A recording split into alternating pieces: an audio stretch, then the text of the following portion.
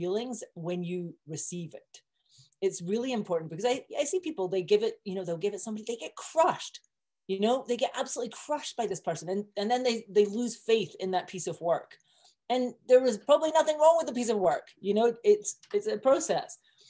So one of the things that I say to people always is when you're giving work for feedback, tune into, like, it's just to be open to listening to them, to hearing what they have to say and being grateful for it. But it's also tuning into your own feelings and honoring them. If you walk away from a feedback session and you feel crushed and you feel deflated and you feel like shit, and this does happen for screenwriters and filmmakers. I don't know if it happens for composers. I'd be interested, right? Where you just feel totally like shit, right? I'm like, if you walk away from a feedback session, you feel like that, what I recommend to my screenwriters and filmmakers is discard it all. Go have a bath and wash it off and just pretend it never happened. Ignore it. It's not, that person was not your person. You don't have to take it on board. You never have to take feedback on board. You're not trying to make everyone happy. Good feedback, the sign of good feedback is when somebody's giving you lots of stuff. Like it's not that they're just like, oh, you're great, you're amazing, right? They've given you a lot of stuff, but you walk away and you feel like inspired and on fire and like, oh my God, I know exactly what I want to do and I want to change this and I want to change that and I'm going to do this and it's going to be amazing. Like that is a good feedback friend. And so I feel as an artist, one of the important things to do is we go down this path is to cultivate, you know, and begin to recognize at first we don't know who those people are going to be in our life. You know, we'll give our work to certain people. And honestly, if you're a screenwriter or filmmaker, you will be shit on, you know, like, but what you learn is I'm never giving my work to that person again, never, right? And they can still be my best friend. I can still be married to them. I can still have them in my family. I can still love them, but you are never getting to see my work again when it's still like in development. And then you realize that the people that are like, oh, that was like, they just help you so much.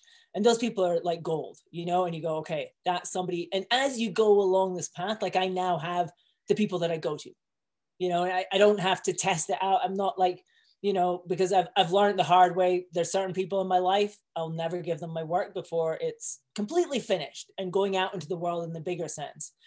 But there's other people who are just like so good and so helpful. And those are the people I go to.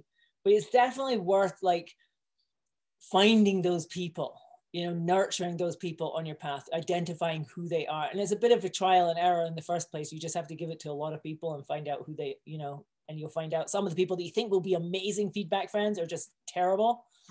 And some people that you might think wouldn't be that great can be really powerful.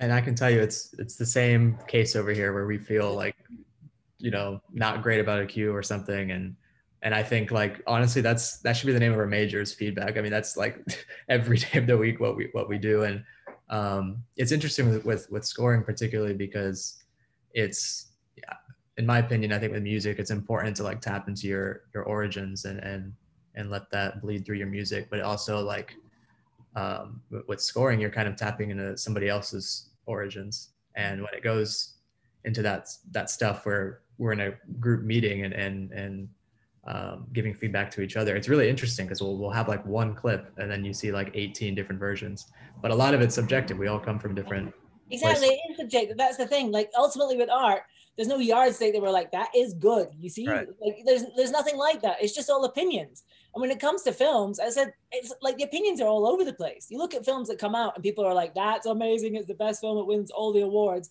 And 5 years later, everyone's like, it's a piece of shit. What were we thinking? We were on drugs or something. And then other films, it goes the other way, right? Where it just gets completely ignored when it comes out or even booed. You know, those movies that get booed at Cannes. And then 10 years later, we're like, that's a masterpiece, right? So nobody knows anything. Like that's one of the things. And when it comes to art, I know the screenwriters and filmmakers that I work with, I'm always like, the biggest thing in this journey is to learn how to trust your intuitions, like trust your intuitions, and really develop the courage and faith to know that you're just planting a flag in the ground and saying, this is what I stand for. At a certain point, you have to do that. As if you try to make everybody happy, if that's your goal, it's going to be a disaster. At some point, you have to be like, this is what I believe in. And it's finding those other people who believe in the same thing. And when you plant your flag very firmly for what you believe in, you will start to magnetize the people to you who feel the same thing. They're like, oh, I love that flag. And other people are like, I hate that flag. But you got to have the strength to put your flag in the ground. And then and then you'll find your ideal collaborators. But if you're like trying to please people, sneaking around, not really having the faith in yourself, you'll never find your ideal collaborators either. Yeah, that's fantastic. And I guess that would be like maybe a piece of advice if I could give to anybody here who's maybe a freshman or something is I guess our collaborators right now are the students around you, and it's great to get feedback from them and from your professors and like and keep learning and absorbing and growing. But at the end of the day, I think like your instincts and Yes. that should be the North Star. Yeah. And I mean, honestly, I think even listening to, this is always the danger, there's the experts, right? The people who know, and you've got to listen to them and somehow please them. But nobody knows anything, not even the quote unquote experts. I mean, I've seen this again and again in my path as a screenwriter and filmmaker. The first script that I wrote, I gave it to a bunch of people who are in the British film industry, and they all came back to me and said, you're wasting your time. This is not going to happen. You're not going to sell it. It's maybe a nice writing sample. It was a script about Mickey Rourke, which is a bit random, I admit, but it was about Mickey Rourke and a Mexican voiceover actor who had dubbed his movies into Spanish, which is a bit random. But they were all like, you'll never get Mickey Rourke. Cut to a year later, I sold the script and I'm sitting having lunch with Mickey Rourke getting notes on the script. Now, if I'd listened to the experts who all told me, you're wasting your time, it's never going to happen, I would never have sold the script. And there's countless examples in my experience of this kind of thing. Countless examples, of people who know and who do know, because they've done it for years and they've had lots of success telling, passing on their wisdom. Well, that's not going to work. That's not, it's like, who says? Like, nobody knows. Nobody knows. And so if you feel really called to something, I go trust that over anybody else telling you something. If you feel in your heart, like, and you just feel a pull towards creating something, doing something, walking a certain path, like even if everybody tells you it's insanity, they don't know. Your heart knows. That's great. And I guess kind of going off all of this and the instincts and everything, this is a question that I try to ask every interview.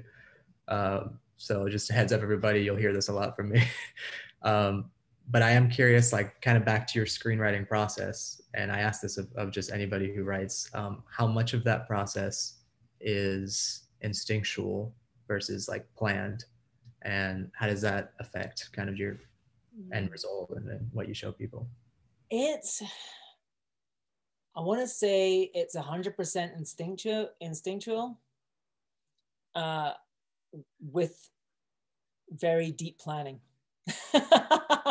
So there you go. I am 100% as a screenwriter.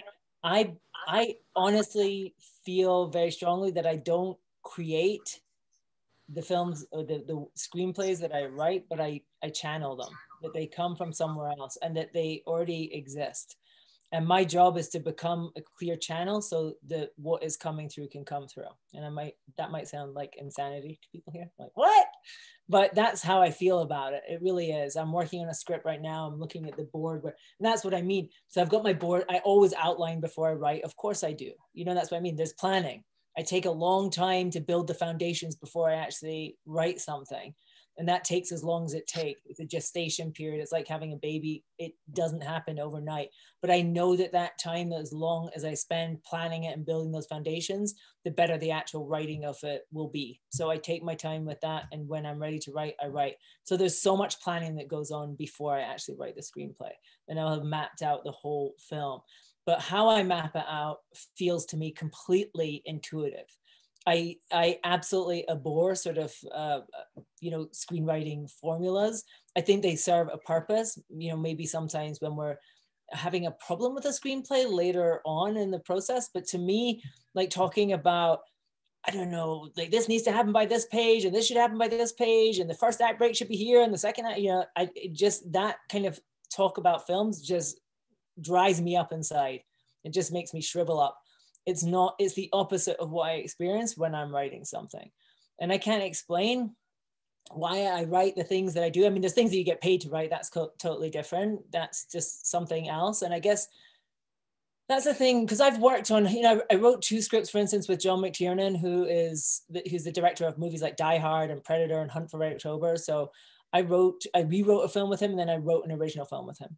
Now, when I'm doing that kind of work, then I'm channeling his vision. Like I feel 100% my job is there to serve his vision. Like he's got a vision for some movie that I need to help him give birth to. And I love doing that work, by the way, like I'm there to help him channel it. And it's not my vision, and it's great. There's no ego in that. It's just delightful, but there's no ego in me channeling my vision, because it's, as I say, it's not mine. Like I honestly feel like the work is more like being an archaeologist. It's like digging out something that already exists somewhere. And my job is to really dig it out well and dig out all the bits and not break it on the way out, and not bring the wrong bits out, but really to find this treasure. So it's 100% intuitive for me. It's 100%. I mean, with my screenwriting students, I'm always like, for me, I go, storytelling is in our DNA. It's just in our DNA. And if we trust in that and drop into that, we will tell a great story. If we're busy sort of thinking, does it do this? Does it do that? It needs to do this. We need to raise the stakes. It needs to be that.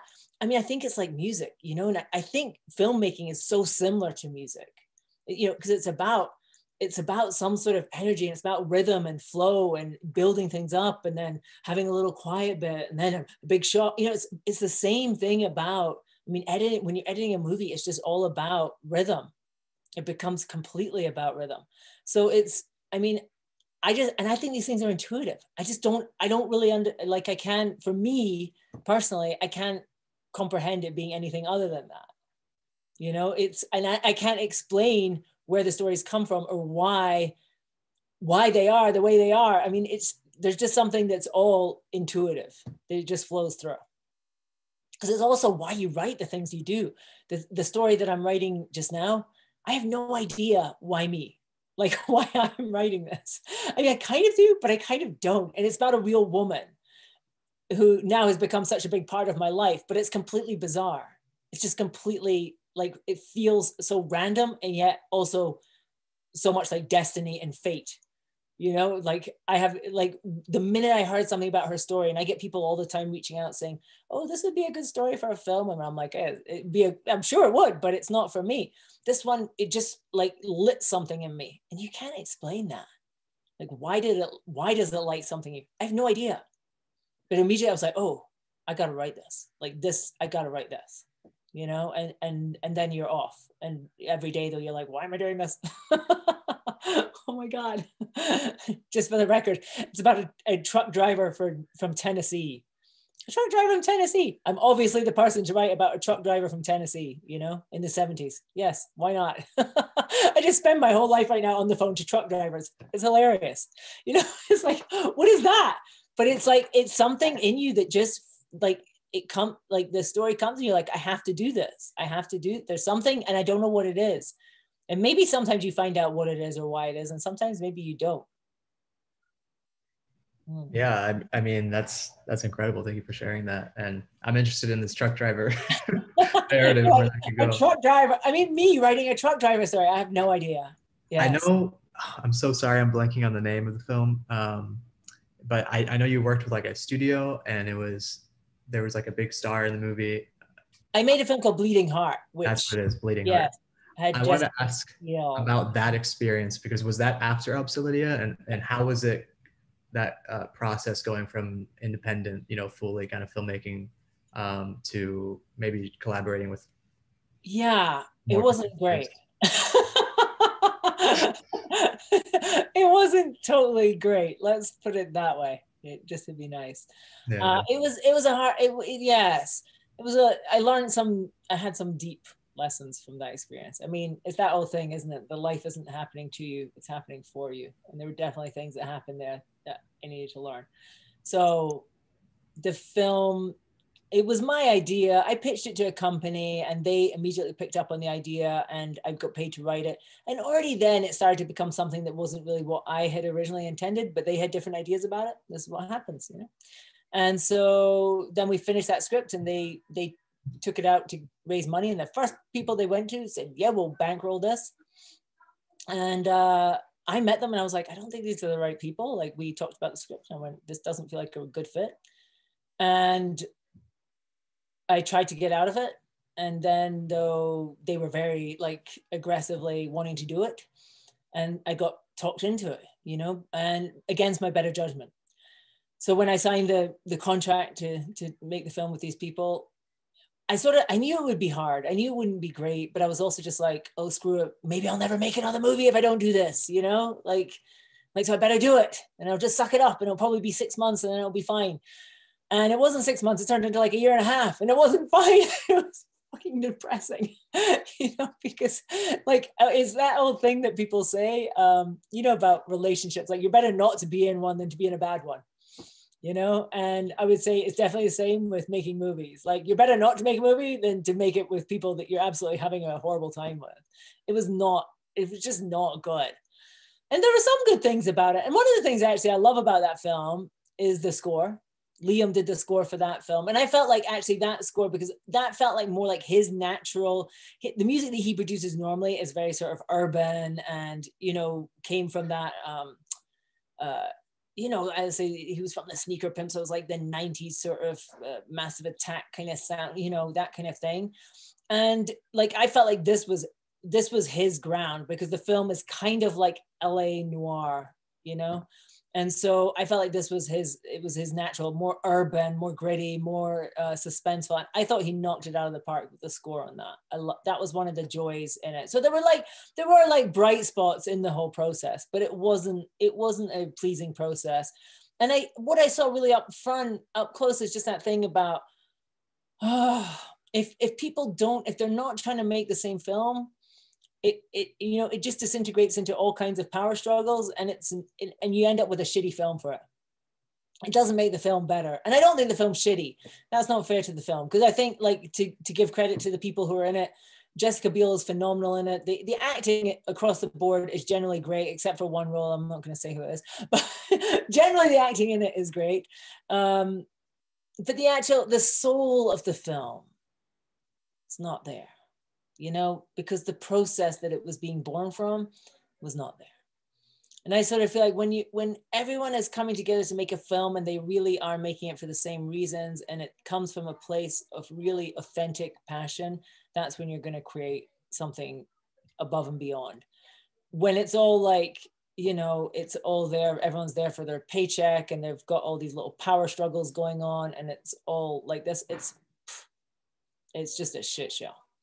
You know, and unfortunately, that's what the making of that film was. And sadly, a lot of the films are like that. I mean, the number of, you know, they stand up on the stage together to get awards or something, or stand up on the stage together to do the premiere, and they all freaking hate each other. You know?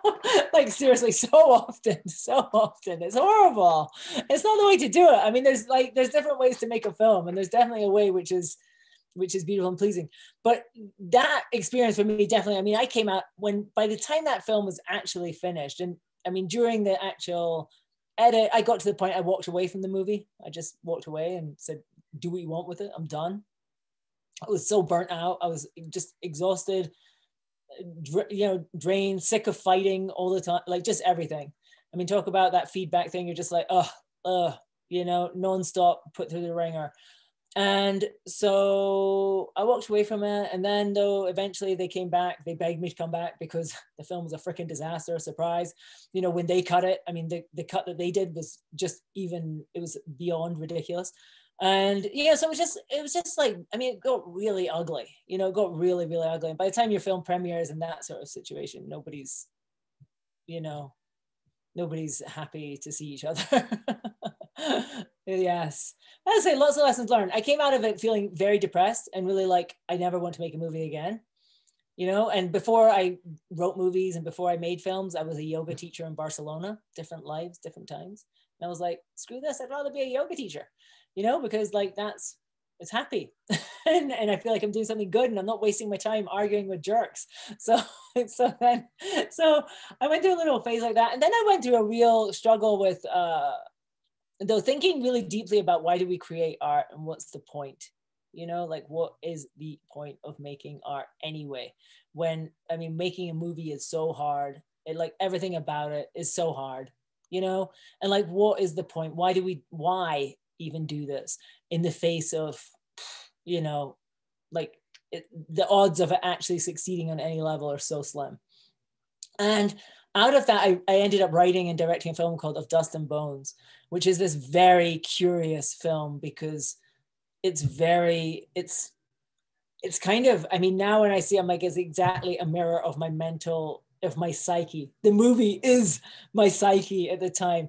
It's about a woman whose husband was beheaded by ISIS. So it's not a heavy movie at all. And she's living out in the desert. She's just like retreated to the desert as a recluse, and she's building this thing in the desert, this kind of structure. She just spends her days collecting rocks and building a structure. And then this man arrives there, and it's sort of what happens between them. And he worked with her husband, and it's sort of like he's come with his agenda, and it slowly unfolds. Slowly being the operative word. It's a really slow movie. And it's just like a lot of space. And, you know, it was just for me, and this is the funny thing, you make films for different reasons. That was like definitely part of my healing. It was like the equivalent of her building something in the desert was me making that movie. Like, you know, because the movie is not really, it's not very, I don't think it's very enjoyable for people, the film. Some people have watched it, have really loved it, but it's a really difficult movie. Well, what I've been thinking about as you've been saying this is kind of the element of your book that I really, really like. It's, you have this kind of 16-stage process, which is really neat by itself, but you also like start off each stage with the conventional wisdom and then the kind of rebel heart way of making a movie. And I think it's great, like what we do and everything with the film music, and it can be, I guess, just limiting in scope when our part is just one of the last stages. And sometimes I think as composers, that's all we focus about. But I guess understanding that some films are like miracles being made, and there's a lot that comes before the hiring part. This is going to be a big question, I guess, but maybe what are the most essential elements if one of us is looking to just make a film that we've been yearning to make our whole life or something, or just understanding that process as a composer, I think would be great. I guess I'm asking for a spark notes. This might be a lot to ask for, but or like, if you have a burning desire to make a film, if there's some film inside you that you just feel like, I want this, like you just feel that calling, you make it. That's it, period. It's really easy. That's it. I've just made it simple because I'm just like, if I honestly believe in this life, if you feel a calling in your heart, it's there for a reason. We do not have these desires in our heart by accident. There are nearly 8 billion people on this planet, and most of them don't have the same callings as you. They don't want to make a movie. They don't want to score a movie. There's no interest in them. Like, there's all these people who are like, they see a mountain, they're like, I want to climb that. They see someone on a bike, I want to go on a bike and go faster. You know, and it's that thing, like, I think in life, one of the most important things that we can learn to do is listen to the callings in our heart, like what we really honestly desire. What do we want? What do we really, really want? And often an indicator of that is what we feel jealous or triggered by, right? When we see other people doing it. Because if somebody runs a marathon and runs it really fast, unless you want to do that, you don't care. You're just like, good for them. Yeah, that's awesome, right? But when you see someone winning an award for like best composer, and you're like, oh, right? It's an indicator. It's yours. It's triggering you, right? And it's in your heart. And those things that are in your heart, like I honestly believe if we trust those callings, we cannot go wrong, because they're in our heart for a reason, and they're there because we're capable of them, because we can do them. So if you feel the calling to make a film, you make it. And that it's as simple as that. There's nothing to stop you. You figure it out. You just decide. And you deciding is the most powerful thing. Once you have decided, once you have really said to yourself, I'm going to do this, I'm going to make this happen, there's nothing that can stop you. And there's no reason for you not to do it. You know, I mean, one of my things for me, as I said, for years, I mean, first of all, becoming a screenwriter was like so hard because I just had all this story in my head that was like, I can't do that. I'm not good. I won't be good enough. I won't be talented enough. I'm not funny enough. I'm not quippy enough. I'm not witty enough. I'm not this. I'm not that. I'm not this. You know, so like working through that to get to write a screenplay was a big deal for me. Then actually deciding to become a director was another whole big deal, because when I directed my first film, Obsolytia, that was my first film. I'd never directed a short before. I'd never directed a music video. I'd never directed a commercial. I didn't directed anything. But I just decided, you know, and I just decided really, like, I wrote that script and I was like, I don't think anyone could do this better than me. And it wasn't like an arrogant thing. It was just like, this is mine. Like, no one, you've seen the film, so you know, it's a quirky film. It like, and it's just like, I don't think anyone else would read this and really get it the way that, like, I know what it's meant to be. And it's a weird film. It's not, I don't think, I think there's like quite a few things that you're like, that's weird. You know, so once you just decide though, and you go, okay, I'm going to do this, you'll figure it all out. Everything falls into place. You start taking that action, you create that, you set that intention, you start taking the action towards it, you will become unstoppable. And it's that thing where you just go, I'm making, like, I just knew, I was like, I'm making this movie. There's nothing that's going to stop me. I have no idea how I'm going to get the money. I have no idea how any of this is going to work, but I'm going to do it. And I did it. And I just go for the same for anybody here. If you want to make a movie, whether it's a short film or a feature, and that's the thing about trusting what you're guided to do. People ask me all the time, do I have to make shorts? Do I have to do this? You don't have to do anything. This is the beautiful thing about our lives. You don't have to do anything. You can do whatever the fuck you want. And the great thing about that is, like, you don't need anyone's permission, right? Like, you just decide, right? And no one can tell you. Like, the great thing making movies, like, no one's going to die. As long as you adhere to certain, like, safety rules, no one's going to die. It's going to be fine. So it's like, once you've decided and, you know, you just go, okay, I'm doing this and I'm just going to make it happen. And I'm going to learn and I'm going to figure it out. And each step of the way, there will be challenges. And I know it's not always going to be easy. And I know it's going to be tough. And I don't control the outcome of it. And that's fine. I'm going to do it anyway, because I'm going to grow from this. I'm going to learn from this. And that's it. So it's probably not the practical advice you were looking for. You were looking for, like, but how do I? Well, here's my follow-up question. How is never the problem. I'm just going to say the how is never the problem. Right. You know, like, we all get caught up in how, but how do I get the money? The how is not the problem.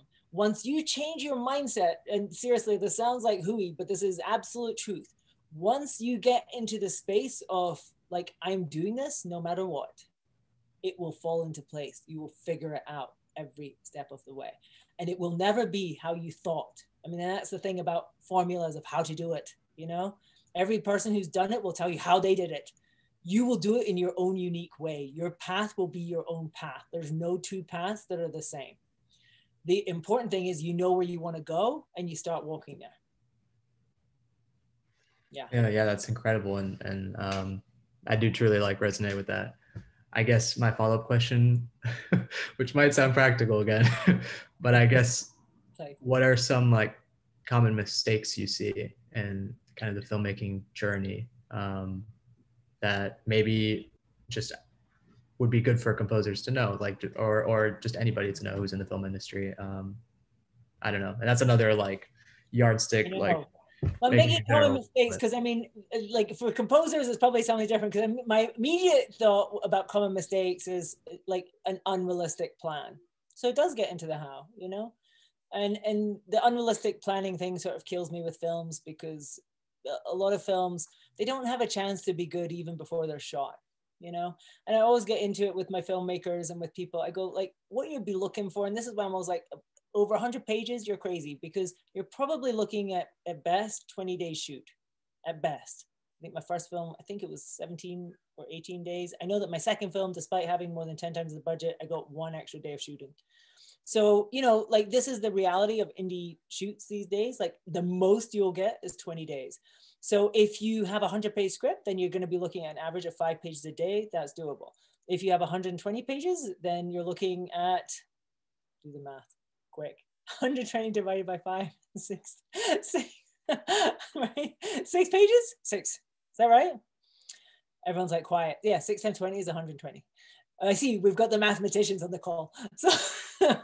So like, every day that, like, every time when it gets to be more pages, like, I go, the maximum you want to do is 5 pages a day. Otherwise, you just don't have time to make it beautiful, to make it exceptional, to make every moment as great as you imagined it before you shot it.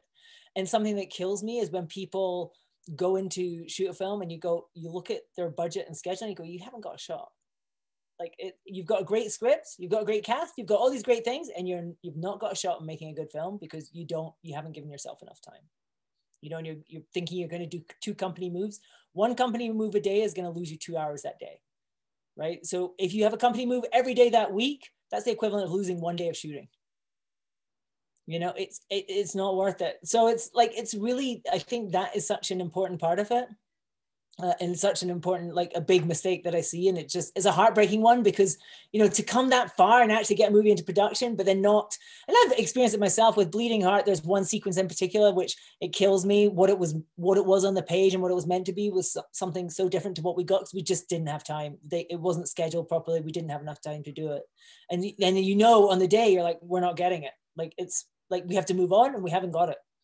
And it kills you because you're like, this is shit. We're going to have to like patch things together in the editing room as best we can, but we just didn't get it. So that's like definitely one of the mistakes. I think the other mistake when it comes to like music and composing is the old, the belief that, we're going to get this song that's really expensive, and people, like a lot of directors, make the mistake of putting in different songs as temp tracks when they're editing the film, and then they get very attached to them and they can't wrap their head around not having that song there. But that song, the rights for the song are going to be like $20,000 or something, just for the one song. And if you've got a film that's costing you $200,000, that's ridiculous. It's not going to work. With Obsolydia, funnily, we kind of fell into that trap ourselves in an odd way. I put at the end of the movie for the end titles a song by, it's called It's a Wonderful Life by a band called Black. I don't know if you've ever heard this song. It was a really big song in the like late 80s. And there was a beautiful acoustic version of it that I found. And we put that on as the music at the end titles. And Liam, my freaking composer, he got attached to it too, because he was like, that song's just perfect there, and we were just really attached to it. And so when we got into Sundance, we reached out and we found out we could get festival rights for quite a small amount of money. Like, I can't remember, but $1,000 or, something like this, $2,000 festival rights only. So we paid that for it. And I counsel people against this. Big mistake. Don't do this. If you're working with a filmmaker and they're sort of like, let's just get festival rights for the song, just say to them, don't do it. What will happen is you'll grow even more attached to it and stuff. And then it's like, okay, are you going to pay for the full rights? You have this fancy at this point that a distributor is going to swoop in and pay for the full rights for that song. They're going to pay the big bucks for the full rights. And 9 times out of 10, that isn't going to happen. And then you're going to have to, before you release your film, you're going to have to go back in there, and opening a film up once it's all done to actually change the soundtrack is a freaking pain in the ass, and it's a big deal. So it's not worth it. That's what we had to do. So, 6 months later or a year later, when we actually wanted to release the movie, we had to go back in there to take that song out because we didn't want to pay for the full rights, which again was probably about $10,000, but it's like, for what, this doesn't make or break the movie. Like, paying that amount of money for the rights at that point just seems stupid. So we took it out, and you know what we replaced it with? A moment of genius, a meditation bell. It's just a meditation bell at the end of our film. When the end titles crawl, which by the way is one of the shortest end title credits because hardly anyone worked on the movie. so it's not like watching the latest Marvel film or something, where it's like 20 minutes of credits. It's like 2 minutes of credits, a minute. It's probably like 45 seconds of credits. It's just a meditation bell. So we took out the song. I did kind of miss the song. It was nice having the song when we had festival screenings. It ended it in a certain way. I don't know if the meditation bell, I don't know, but I love the meditation bell. And we kind of all fell in love with the meditation bell and felt like that's the perfect ending to our movie. It's a mindfulness bell. Seeing credits that short though is super impressive, I have to say. I'm like, oh my, like what I just saw is that team. Like, so I know we're kind of at the hour now, and some people have class, but if anybody has any questions, please feel free to unmic if you're willing to stay maybe a couple minutes over. Yeah, no problem. I have a couple more questions, maybe one more. Anyone have any questions? I suppose I have, was someone else going? Yeah. Hi, I'm April. Thank you so much for being here. This was fantastic. I did have a question just about how you said with that film, you didn't really feel connected with it. You walked away, you came back, you didn't really want to do it. Just how, like, you said after that feeling, you were just like, oh, that really sucked, and how you got out of that sort of thing. I just wanted to hear your thoughts on, like, when you see your name attached to that, like, that's a forever thing now, and that's always going to be a thing that's, like, really bothersome to you. No, it's not. It's not. It didn't, because it ended up actually going back to my cut. Oh, well, that's good. So Jessica Biel intervened. Well, I actually, like, I reached out to her and went, this is a freaking shit show. And she had just seen their cut of the movie, and she was like, what happened to our movie? And so I sent her my cut of the movie, and she was like, this is the cut of the movie. And, you know, things have evolved from there. But you can imagine how much the producer loved me at this point, when he's got Jessica Biel's manager, like, a hard tackling him about stuff. You know, it was not pretty. So I don't, like, it did go back to my cut. It was just weird. And the energy is just off by then. Like, I didn't love my cut either at that point, you know, because I'd been so beat up and told it was shit like a million times. So, you know, it just wasn't a good energy. But I'm happy for my name to be on the movie. I didn't want my name to be taken off the movie. I still feel like there's bits in it that are totally me. If you watch the film, you'll be able to tell those bits. You'll be like, cool. That's one of our bits. And then you'll be like, what is this? Yeah, so I guess just kind of leading into that, sorry, I have another one if no one has. So when do you kind of know, like, okay, this is the time I put my foot down, and when to say, like, okay, this is kind of a thing I can move with, or yeah, I agree, that completely changes, kind of thing? This was like the real challenge in that situation, because, to be honest, so I was working with this one producer who really, I think his MO was, unless the person fights for it, they're not passionate about it. And if they're not passionate about it, then we shouldn't do it. Like, that was kind of how he operated. And so everything, he wanted you to fight for it. Otherwise it wasn't a thing. Even something like, you know, I wanted to use the same director of photography that I'd used in my first film, but he goes, I don't think we should use him. I think we should get somebody else. And I'm like, what? My director of photography was my first film. I mean, he won best cinematography at Sundance, for fuck's sake, with my movie. Like, why would you not want to hire him? Right? Like, that's insanity. You know, so I would have to say, look, unless you hire him, I'm leaving the movie, right? I mean, this was like basically an every 2-day occurrence that I would have to do this brinkmanship. And then he would go, okay, fine, we'll hire the DP. I like your DP, it's gonna be great, right? And this is how it would go. Like, everything was like this, you had to fight for it. And to be honest, when you make a movie like that, the problem is that you don't always know the right fights. And in hindsight, when the dust settled, I saw sometimes I fought the right ones, and sometimes I really didn't. You know, and there were some things like, and the person that I was fighting with, I realized he had no vision at all. Like, I remember actually in the final sound edit of the movie, so he came for the very, very final sound mix to sit with us while we did it. And I remember at the very end of that film ends, Jessica Biel drops to her knees, you know, and then you're on a close up of her, and then there's a wide shot, you know, of the scenario, and then the screen goes to white, right? And it's the end of the movie. And there is, you're gonna see a theme here. There's a yoga chant. There's a chant that comes in, okay? So when we're watching the end of it, the yoga chant came in over the close up of her, right? And he goes, no, you shouldn't come in there. It should come in afterwards. It should come in the wide shot. It should not come in on her face, right? It's going to be so much better if it's on the wide shot. So I'm like, cool, let's try that. You know, and we had already selected it over her face, but I'm like, fine, let's try that way. I'm not attached to it. Let's do it. So we try it, and I was like, fine, I like that. Let's do that. You know, and this is what you do, right? So it's always like, is it something that you feel like you've got to really fight for, or is it something you're fine with? Well, the next day we're doing we're doing the watching over it to make sure we're happy with all the things. And somehow it had gone back to being over her face. Don't ask me how, right? Like, by accident, it was meant to be over the wide shot. And this time he's like, I love that. That is so great. That's amazing. That's exactly what it should be. And you're like, oh my God, yesterday you argued like really passionately that it had to be in this other place. And today it's like, and that's that thing where you're like, this person doesn't even know what they're like. They don't know what they want. They don't know what they want. I put you down. You did, didn't you? Say hi. Hi. We've got an invader. This is Theo. Say hi. So I mean,